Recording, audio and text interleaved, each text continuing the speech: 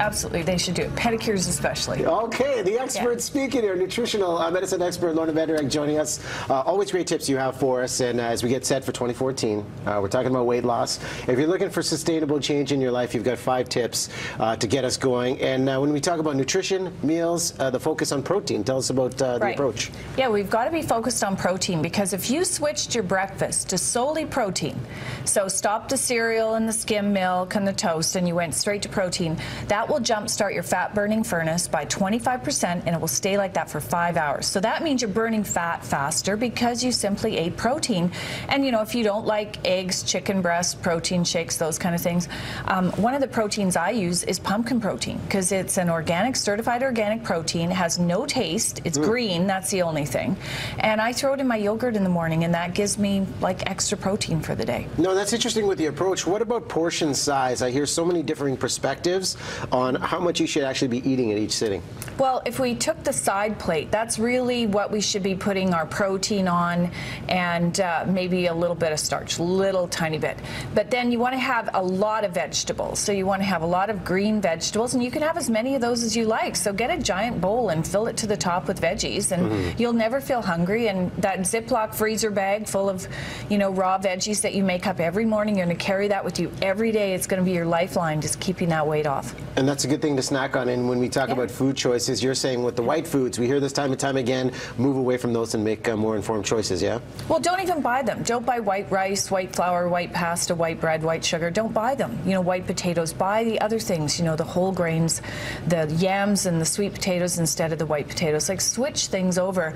And in my book, Smart Woman's Guide to Weight Loss, which is also for guys too, it's really simple, because none of us are really going to last on those diets. We just don't. So we have to learn how to adopt these things every day. Small changes. You mentioned the Ziploc bag full of veggies. What would you say are the best veggies for the nutrients and achieving the ultimate goal of weight loss? Well, the darker the color, the more nutrients in the vegetable. So, you know, kale's getting a lot of attention because it's dark colored.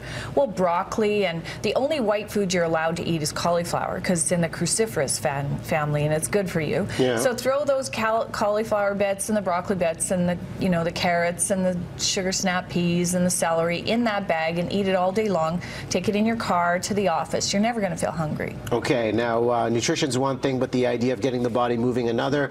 Exercise, how much per day and what time is best? Well, the best thing to do is first thing in the morning, especially if you are someone who has insomnia. Do not exercise after lunch if you have insomnia at night, because that raises your nighttime cortisol, and then you're really in trouble because you're waking up at 3 o'clock with the bang, I'm wide awake. Yeah. So you want that 10 minutes in the morning before you go to work, and just set your alarm clock 10 minutes early.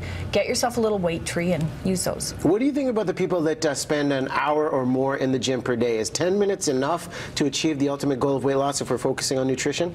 Well, I don't know. I watch some of the people at the gym, and they're standing around a lot. So they do a few reps here, and then they go and they stand, they drink their water, wipe off the machine.